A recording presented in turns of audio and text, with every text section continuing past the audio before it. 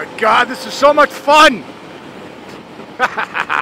Hello friends, my name is Colin. I hope everybody's having an incredible day today.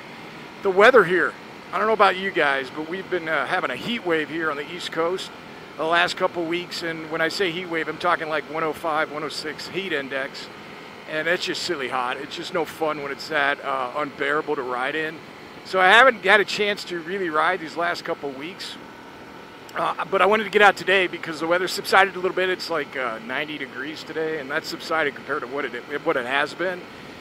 And I have some new riding gear, a new jacket, boots, pants, gloves, everything. So I want to get out and kind of get the feel for them a little bit. And so far, great first impressions, but that's for a later video. Today I'm going to talk about some recent mods that I added here to Winston. And let's talk about it. Isn't that beautiful out there? Ooh, yeah.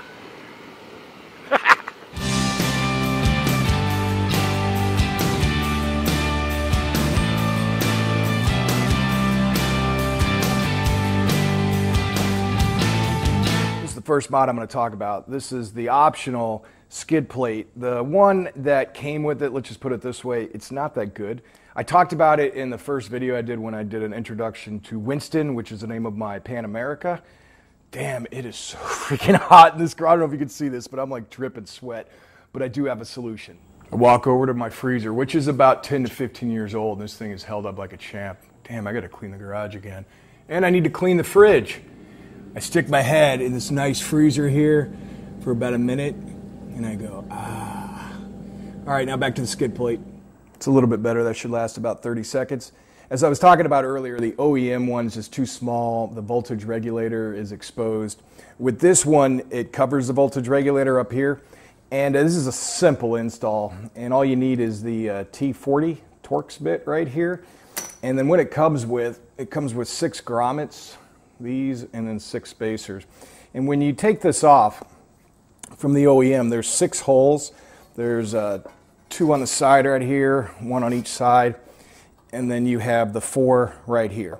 So all you got to do is just take the grommet first and then run it through and seal the hole, and I already did it on these 4, and so when it comes out it looks like that.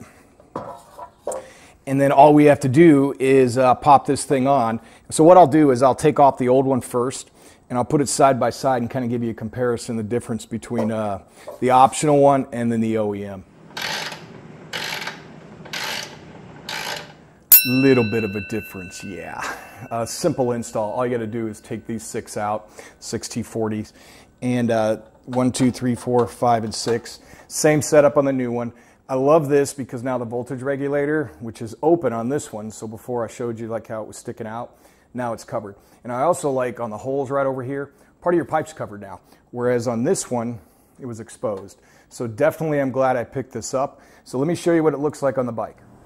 Definitely a big improvement here. I like how the voltage regulator is now covered. There is one downfall, and I don't even know if you call it a downfall or not, but I like the look before where you had the entire pipe exposed.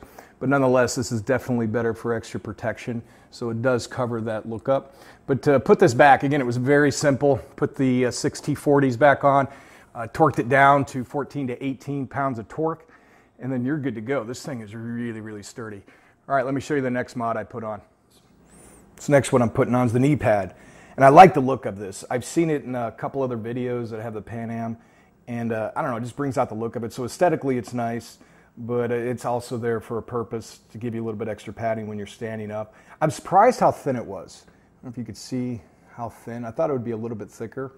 But to install this, super simple, right? All you got to do is line it up. You know, first you want to clean this with some isopropyl. Get it all nice and dry, and then peel the back, and then find out where you're happy, you know, which will probably be right in here. Once you stick it on, wait about 24, 48 hours, let it cure a little bit, and you're good to go. I found as I'm standing on the bike before I put these on, my knees are probably hitting about right here. So I'm not like hitting up here. I mean, I definitely could if I really wanted to stretch my knees up there, but for the most part, when I'm standing up, I'm hitting right here. So I'm only going to probably be hitting these maybe first 4 or 5 inches of padding. But overall, I think it's going to make a really good look to the bike. All right, let me show you the last thing I've put on here. Before I go into this last thing, a couple things I want to go over with you. So I'm still waiting on a couple parts. First one being the tank bag. So the tank bag's still going to be about a month away, and the tall risers. So I'm still riding. Now, honestly, the more I've rode this thing, I mean, the tall risers are nice. When I'm standing up, I definitely do need a little bit taller bars, but it isn't bad, honestly. It hasn't been horrible. It's not uncomfortable, but it will be nice when they do come in. And this week, I believe these just came in. I just got a note from my Harley dealer. I haven't gone down and picked them up yet. The panniers. So I got my mounting hardware for the left and right, and the top case came in. So saying that, I wanted to get something. Now, so before I had those, because originally it was supposed to be back ordered till October, the tank or the panniers. So I ended up getting something that would hold me over. And normally, and I'll be the first to admit this, normally I am not a guy that buys something super cheap. I'm not. And a lot of times you can go on Amazon and find stuff for your motorcycle that is relatively inexpensive, but you get what you paid for normally, right? Now, I'm going to be the first to admit I was wrong on this. This is a tank bag that only cost, I believe it was 67 or 65 bucks.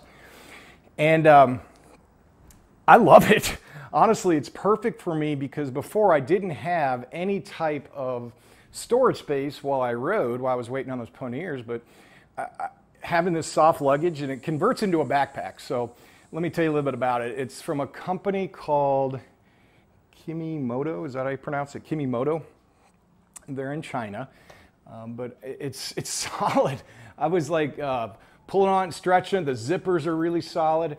And one thing I like about it, so it converts into a backpack if you really wanted it to. So it has straps. You can see the straps in there or not, but you can convert it to a backpack. It comes with a rain cover.